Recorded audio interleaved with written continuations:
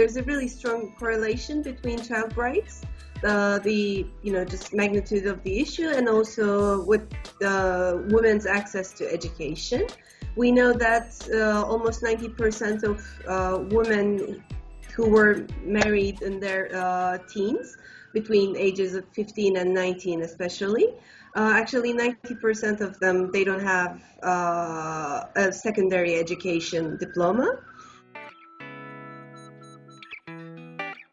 To reclaim the rights, to fight for their rights, because they thought we don't have certain rights. I have to ask my husband for permission to go to work. I cannot leave the house without the permission of a male family member.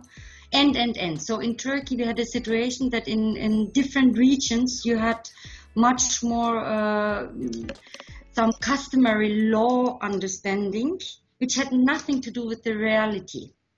So therefore we designed this human rights education program for women. Bu konuda yaptığımız en önemli çalışma toplumda farkındalık yaratmak.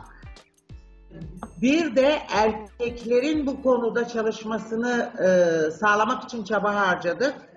Ve 2013 yılı ortalarında Diyarbakır'daki çok önemli bir düşünce kuruluşu erken yaşta evliliğin meşruiyeti üzerine bir çalışma yapacak. Daha çok erken yaşta evlendirilmiş kadınlarla görüşülecek ama karar vericilerle görüşülecek. Burada en büyük sorun ekonomik. Ailede çok çocuk var. Çok çocuğun neticesi besleyecek boğaz çok. Bunun karşılığında kızların erkenden evlenmesiyle aileden çıkması ve onun karşılığında bir para girmesi aileye. Bu da bir ailede çocuk gelinlerin olması için bir iştah açıyor.